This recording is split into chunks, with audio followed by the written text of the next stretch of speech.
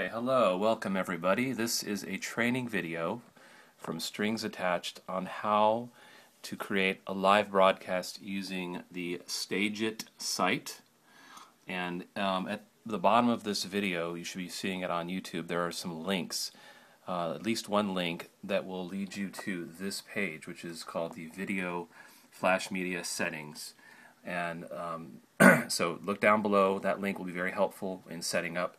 I'm assuming you're a volunteer and you've never done this before and you're setting it up for a show, hopefully a Strings Attached show, and we're going to walk you through the steps. First thing you do is go to stageit.com and log into my account, my Performer account. That information will be below the video as well. This is going to be a private video, so I won't be giving it out to just anybody. It'll actually only be volunteers and interns. So my login for my Performer account should be in the info right below the links there. And then you want to also, on another computer or another browser. Right now I've got Firefox up, and you want to open another browser like Internet Explorer or Chrome. Make an account for yourself as an audience member account. So you're going to need to have my account up and then another browser have an audience member account up so that you're able to view what we call a sound check.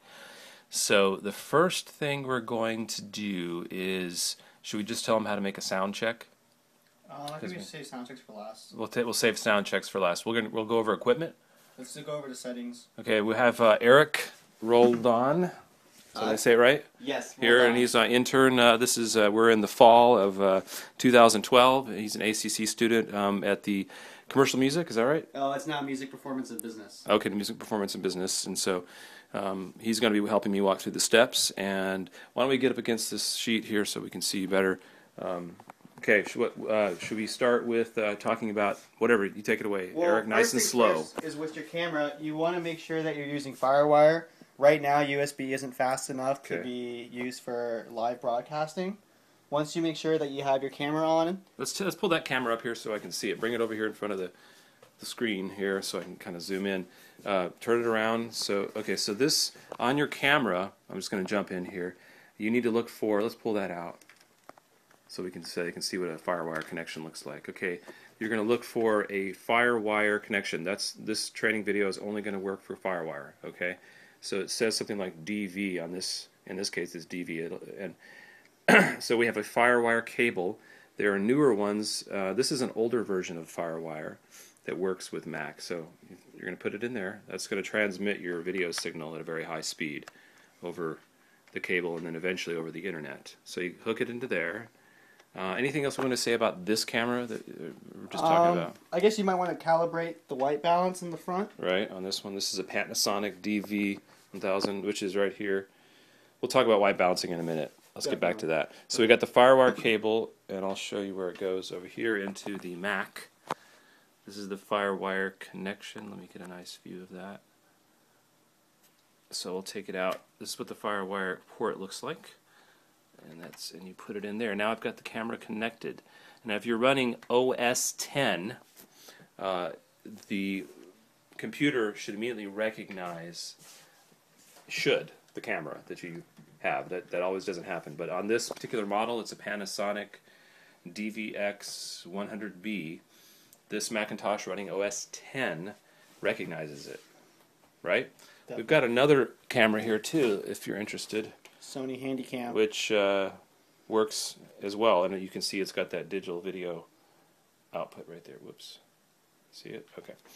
What do you think? What should we do next? Well, first thing we need to do is check our internet settings. So if you go into the file that we'll you're gonna go over here, place in our description. Yeah. We're gonna test our internet speed with speedtest.net. And where are we testing this right now? Currently we are testing this on our own modem. Okay, at Will's house. At Will's house. So wherever you are, you need to hook hardwire into the modem. In this case, let's show the modem so they know specifically. You don't want to test it wirelessly. Not wireless. So you've got an Ethernet cable right there going to your computer that you're going to test right there. So if you're broadcasting, you need to have a direct connection. You need to turn off. Let's just show that really quick. If there's any wireless going on, like on a Mac, It's going to be turn the airport off. In this case, it's off, so that means that we are hardwired to the internet. This computer is hardwired to the internet, so what did you do? You just clicked test, I just right? clicked begin test. And as you can see, we've got 50 megabytes up. That's the download speed, right? Mm-hmm. The one we're mainly concerned with is the upload speed. That's what we're going to use to broadcast. So when it gets done, it'll go to that. Now it's checking upload. It should be 5 megabits, which is the highest that Time Warner, yeah, basically. So with that number, if it's 5 or higher, then you can use the first internet settings, which are the high speed settings. So you're going to take these numbers and input them into Flash Media Live Encoder. If you don't have it already on your operating system, you can just type in FMLE on Google, and it's the first download link you see right there. Once you have it downloaded, you can just go over. Keep in mind your internet settings. This is for a Mac, by the way. This is for a Mac.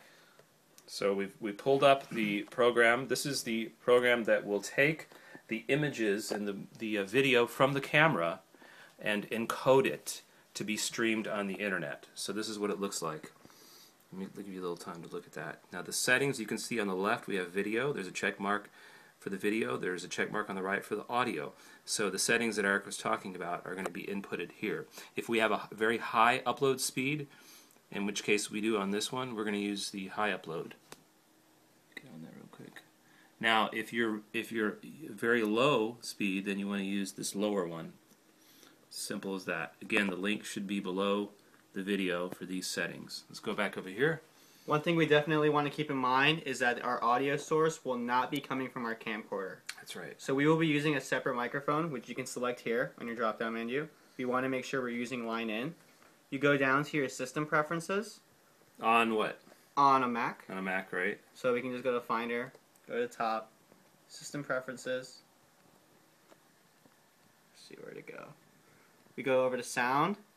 We want to make sure we have the same one. Because I gotta get a focus on it. Where'd you go? I just moved it over. Notice how it's the same, line in, right, and line in. And basically all you want to do is just adjust your levels so you don't get any clipping. Okay, where's test, that? Test. Is this on? Okay, so you made sure that you clicked on line in. Yep. Line in and line in. Okay, let's show them this mic. This is a stereo mic that you could get at Radio Shack, and what's great about it is it's one microphone, but there's actually left and right channels. I can't see it with where the light is. Let's see right here. It's a good place. Okay, so it has a cable that is actually a mini cable that plugs into the line in input over here. Okay, as you can see. Now, one of the things that when you set this up to record the band, not record, broadcast rather. Can you push that back in? I'm going to bring an extender because we may need, in this case, hold that up. This is an extension cable that will allow me to get the microphone closer to the band. If the microphone is far away, you're going to have a low level, and people are going to complain about it, not being able to hear the band.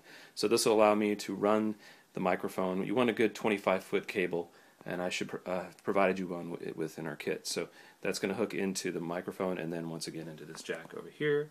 Make sure that this particular microphone is on, and we'll go back to testing it. You'll notice that if you have it off, it's not going to register anything. Test. That's one way to make sure you've got the right level in. You've got the right input set. So how do we test? Well, first things first, make sure your microphone is on. And just speak into it. Test, test, test. Mm-hmm. And then, test. So the input level there, slider right now? It's at 87%. Okay. So set that first and then close the window. And go back to your software. Next thing we need to do is you need to go to sound check. Okay. Sound check? What's that? Unstage it? No, wait. Are we done here? Are we sure? Did you check the levels here? Check. So I don't see it coming up. There we go. Awesome. We noticed it's not redlining. Okay. Check. No red lines. So you want it to be just below the red. Just below the red or line. a little bit in the red. Yes. Okay. All right.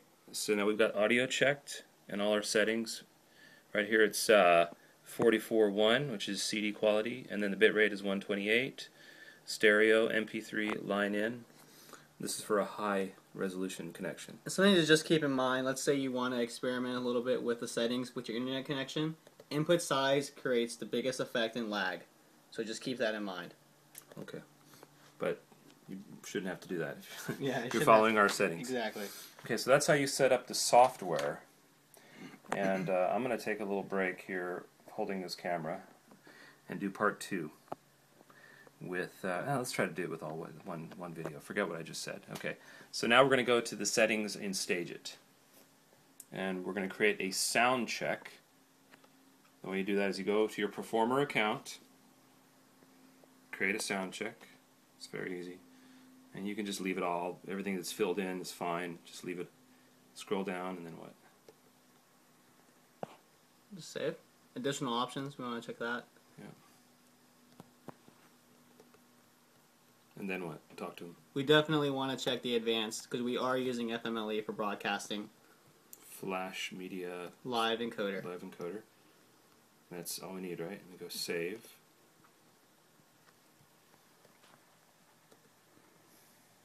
Okay, then what? Just go to stage.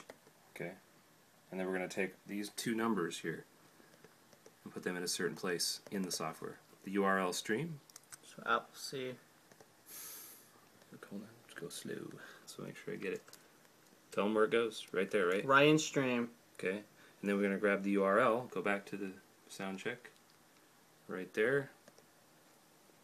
Control all, select all. Control C. And then that's inputted right there. It's already set. Okay, disconnect, actually, because it'll, yeah. Now you've got that field open to put what you just had in there. Awesome, good. Then connect.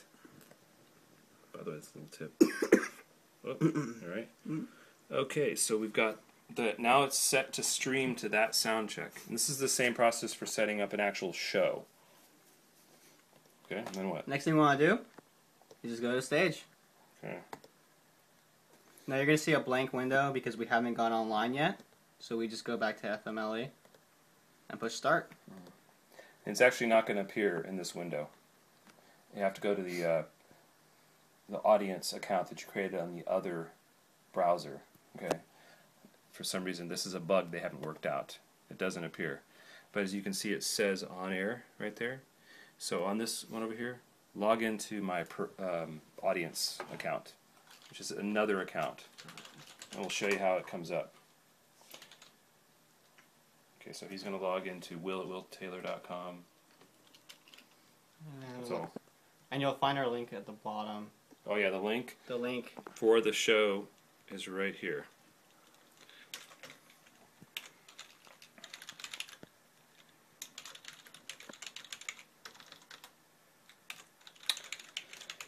And we're getting it up over here on the right.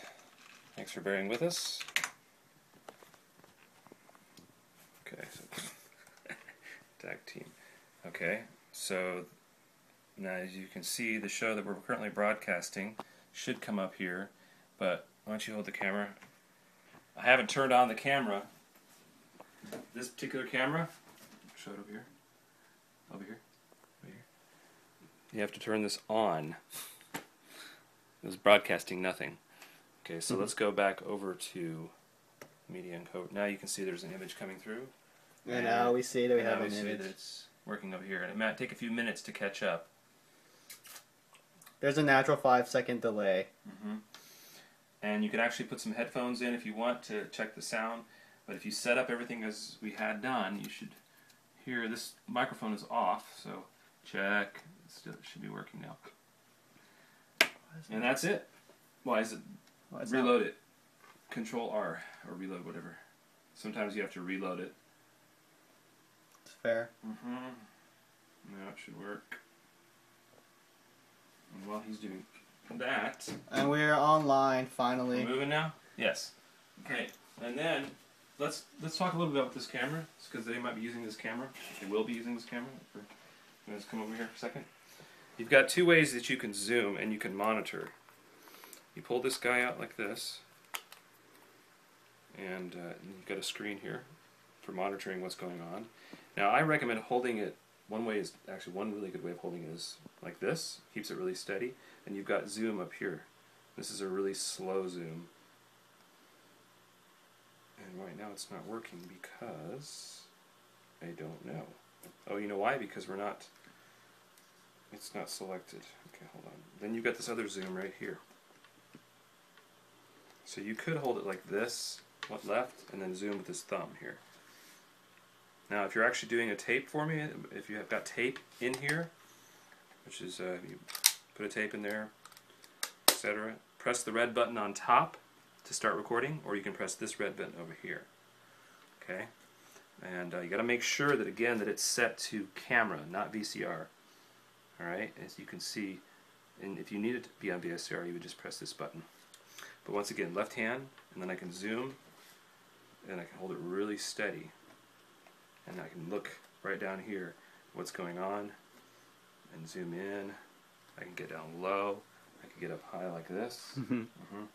That's what I recommend. You should be able to get this one to work, I think, by this zoom down here, this servo. Let's see if that did it. Yeah, this is not working. I think it's broken. But wait a minute, I know what it is. Put this back to servo. Just see its zoom handle right here. I put it on to 3. Ah, that did it. This is the speed. 1, 2, 3. 3 is the fastest. 2 slower. 1 slower. So right now I got it on 3, and this one on the top works. It's a lot slower, this one on the top, than the one on the bottom. So if you wanted to do something, say where you zoomed all the way into the band, wherever, and you wanted to slowly zoom out, you should use this one. Well, right now it's set fast, so I'm going to actually put it on 2. Okay, another thing about this camera is focusing. Right now it's not set on auto, but you want to have this button set. You click that once and you'll see a little A, green A comes up. That means auto is on. And what you want to do is actually you want to zoom in on a white piece of paper or a white wall. In this case I'm zooming in on that wall. And click down here, this button. Can you grab that? Auto white balance. Click that once. Actually, I'll let the camera do its thing, and then when the ATW goes away, then you're good.